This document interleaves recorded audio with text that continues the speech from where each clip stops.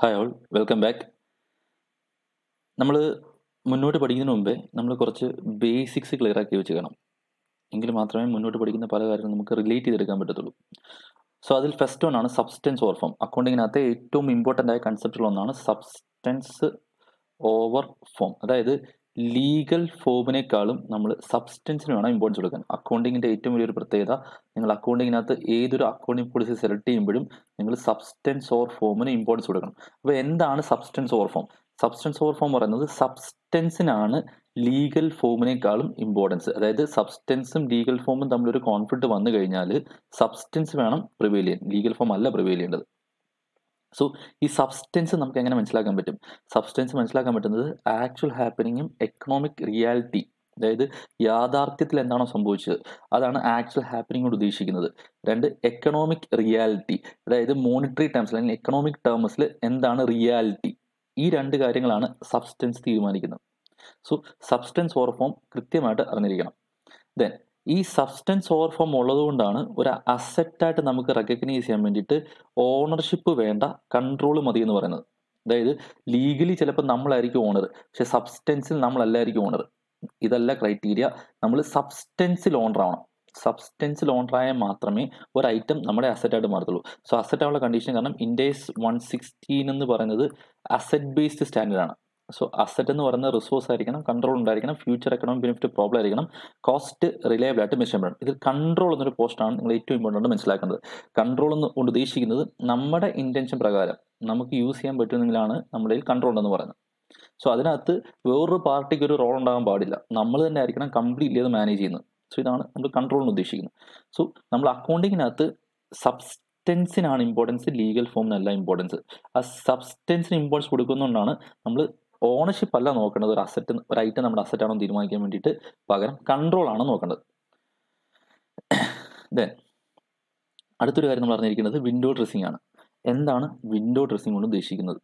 അതായത് ഒരു കമ്പനിയുടെ ഫിനാൻഷ്യൽ സ്റ്റേറ്റ്മെന്റ്സ് ഇംപ്രൂവ് ചെയ്യാൻ വേണ്ടിയിട്ട് ഇത് രണ്ട് രീതി ചെയ്യാം. ഒന്നെങ്കിൽ ഫ്രോഡായിട്ട് ചെയ്യാം, അല്ലെങ്കിൽ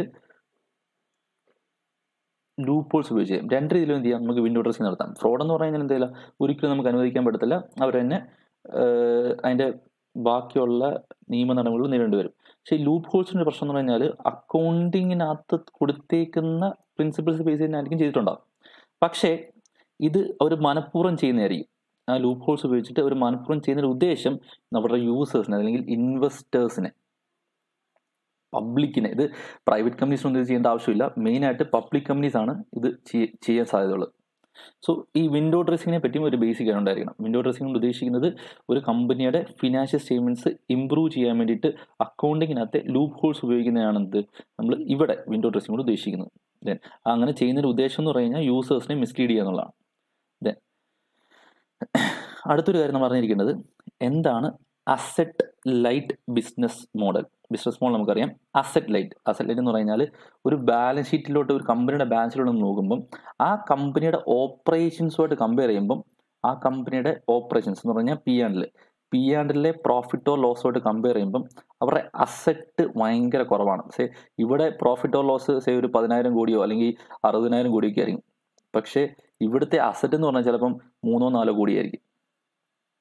സോ ഇതാണ് അസറ്റ് ലൈറ്റ് ബിസിനസ് മോഡൽ എന്ന് പറയുന്നത്. അതായത് business on relatively few capital assets when compared to its operations. അതിൻ്റെ ഓപ്പറേഷൻസോട്ട് കമ്പയർ ചെയ്യുമ്പോൾ വളരെ കുറഞ്ഞ അസറ്റുകൾ മാത്രമേ ഇത് ഓൺ ചെയ്യുന്നുള്ളൂ. അതാണ് ക്രൈറ്റീരിയ. ദെൻ അതിൻ്റെ എക്സാമ്പിൾസ് ആണ് നമ്മൾ മെയിനായിട്ട് ഇതിൻ്റെ എക്സാമ്പിൾസ് കാണാൻ പറ്റുന്ന ഇൻഡസ്ട്രീസ് എന്ന് പറഞ്ഞാൽ aviation industry, retail industry, multiplex industries.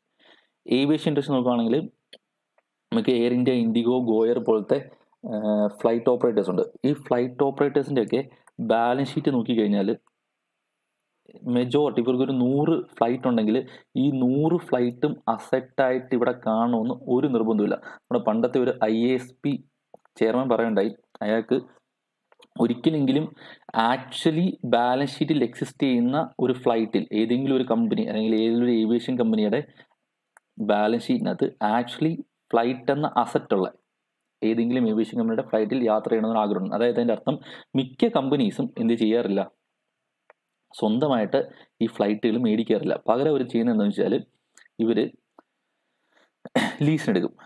ഈ എയർ ഇന്ത്യ, ഇൻഡിഗോ, ഗോയർ അങ്ങനത്തെ ഈ ഏവിയേഷൻ കമ്പനീസ് ഒന്നും തന്നെ സ്വന്തമായിട്ട് ഫ്ലൈറ്റ് കാണും. പക്ഷേ എല്ലാ ഫ്ലൈറ്റുകളും അവർ ഓൺ ചെയ്യണമെന്നില്ല.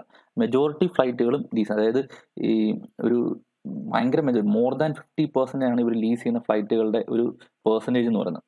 സോ അതപ്പം ഇവരെന്താണ് അസറ്റ് ലൈറ്റ് ബിസിനസ് മോഡലാണ്. കാരണം ഇവരുടെ ബാലൻസ് ഷീറ്റ് നോക്കിക്കഴിഞ്ഞാൽ ഇവരുടെ റവന്യൂ നല്ലപോലെ ഉണ്ടായിരിക്കും, പക്ഷേ ഇവരുടെ ബാലൻസ് ഷീറ്റിലെ അസറ്റ് സൈഡിൽ ആ ഫ്ലൈറ്റ് എന്ന അസറ്റ്, എയർക്രാഫ്റ്റ് എന്ന അസറ്റ് വലുതായിട്ട് കാണാൻ സാധിക്കില്ല.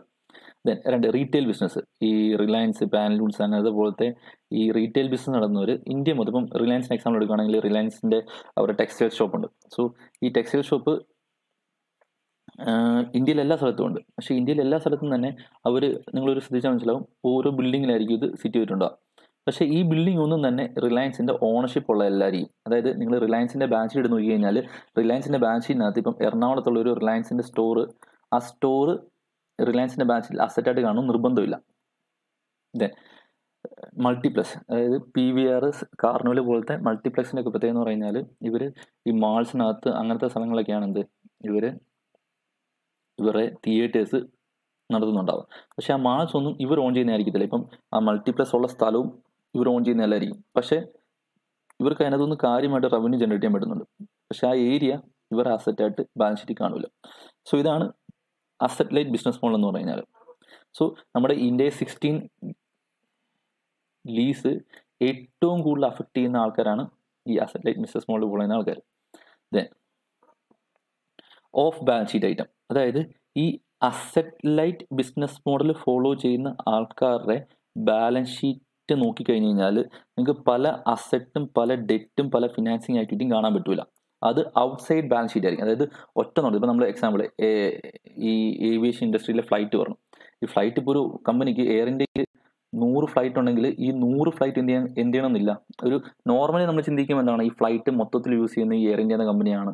പക്ഷേ ഇവരെ ബാലൻസ് ഷീറ്റ് നോക്കുമ്പോൾ ഇത് അസറ്റായിട്ട് കാണുന്നില്ല എന്ന് പറഞ്ഞു കഴിഞ്ഞാൽ എല്ലാ സിറ്റുവേഷനും അങ്ങനെയല്ല, കാണാത്ത സിറ്റുവേഷനിൽ വരാം. സോ അതിനകത്ത് ചില ക്രൈറ്റീരിയസ് ഉണ്ടെങ്കിൽ മാത്രമേ നേരത്തെ നമ്മുടെ ബാലൻസ് ഷീറ്റ് അസറ്റായിട്ട് കാണിക്കത്തുള്ളായിരുന്നു. പക്ഷെ ഇപ്പം അങ്ങനെയല്ല, ഇപ്പം കംപ്ലീറ്റ്ലി കൺസെപ്റ്റ് മാറ്റിയിട്ടുണ്ട്.